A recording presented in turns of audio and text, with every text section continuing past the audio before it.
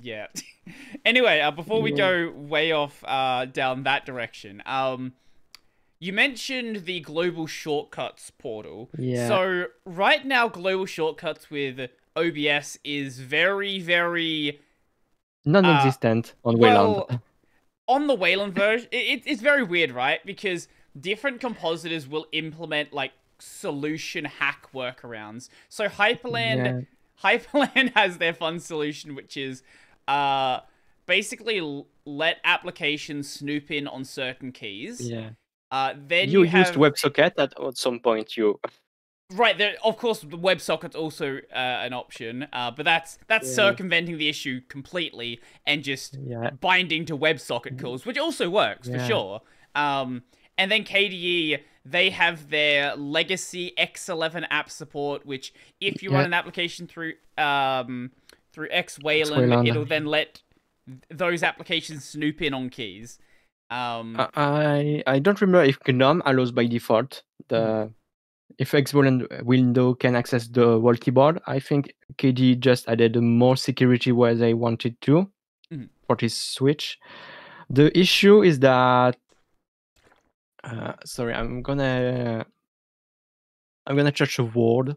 Mhm. No, not English, Spanish. Yeah, yeah. Well, the on X11 keyboard strokes Mhm.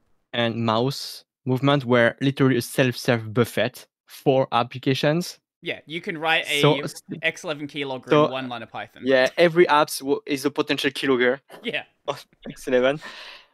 And on Wayland, they changed. They, of course, by security, they didn't let this happen again.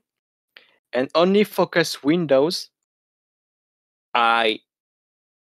besides X Wayland Mhm. stuff, only the focus window and the compositor / the desktop environment have get interactions with the keyboard. Mhm. And the point of the global shortcut is to say to the compositor, hey, I would like to allow my user to set hotkeys to trigger these features. But it's when it comes to OBS, in OBS, when you set up your hotkeys, it's inside the OBS user interface, Mhm. inside the settings.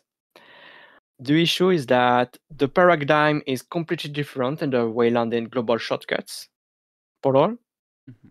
Is your keys are when we can say that OBS is using internal hotkey resolution, hotkey settings.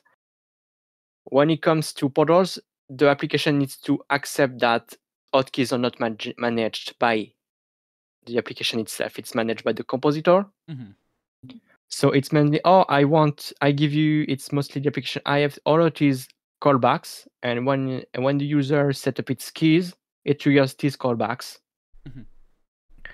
And when I say callbacks, is trigger this function, trigger the start stop. And the issue is that OBS is not designed with this way in mind. Mhm. It's only designed to have this. It's the same in Windows. macOS, I didn't dig around, but apparently, if you ask permissions, you can do whatever you want at the end. Mhm. Where Linux is really more restrictive. I still didn't find an application using the global shortcut portal. Mhm.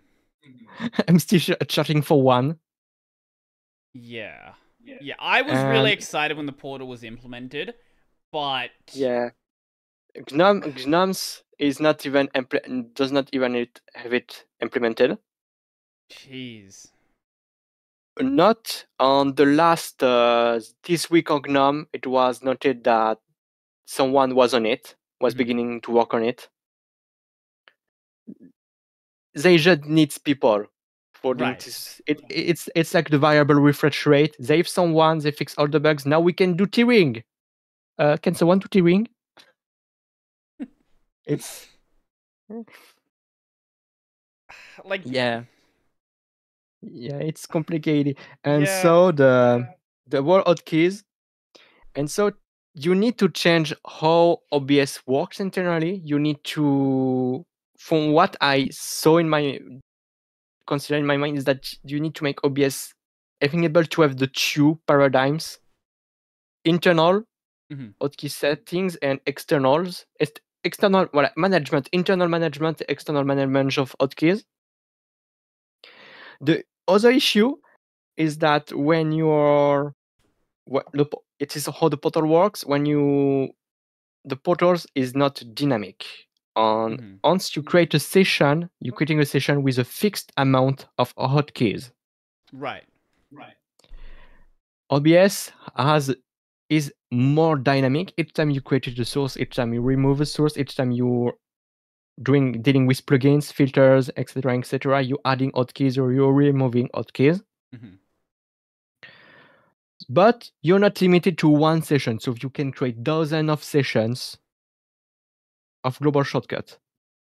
But you need to implement everything, and this is not an easy task. Mhm. You need to create the UI UX, because no, OBS is not gonna spam you with dozens of global shortcuts prompts. So you need to create a flow that allows you to say, oh, okay, these plugins I would like to have the hotkeys on it, Mhm. enables the session on it, and then you have and most of the portals, screencast, I think remote session has it too, Mhm. and the global shortcut have session restorations. Mhm. And I am not saying that's on the screencast case that restorations works well. It just depends if you're lucky that the Windows name match the name that was saved. Mhm. Mhm. It's per implementations, the restoration. And so you really need to adapt OBS on it. And it's not easy task. It's not. And some people could say I could work on it, since I can say all those things and say, oh, we should do that.